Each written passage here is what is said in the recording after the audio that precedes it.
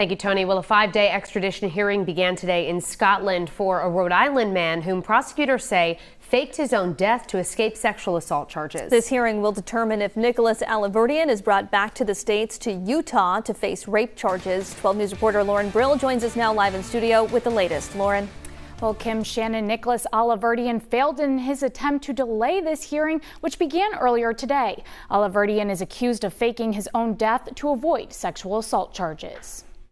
35-year-old Nicholas Alaverdian, who is also known as Nicholas Rossi and claims he is Arthur Knight, arrives at Edinburgh Sheriff Court today in a legal gown and with his court papers carried in a box for a microwave oven. According to BBC Scotland, during Monday's hearing, Alaverdian's lawyer asked the judge, who is called a sheriff in Scotland, to throw out his hearing. The reason? A recent decision to move Alaverdian to a prison in England, so police in Essex could question him about an alleged rape there. The sheriff rejected the delay, accepting the argument that no charges have been filed against Rossi in England. The start of this hearing comes 18 months after Alaverdian was arrested in Glasgow Hospital while being treated for COVID. According to the BBC, Alaverdian faked his own death in 2020 and fled to the UK to escape sexual assault charges. For months, the Rhode Island man claims he is a victim of mistaken identity, referring to himself as Arthur Knight, an Irish orphan living in Scotland. But in November, a Scottish court determined the man who went by the name Arthur Knight was actually Alaverdian. Despite this ruling, BBC Scotland says at today's trial, Alaverdian continued to refer to himself as Mr. Knight.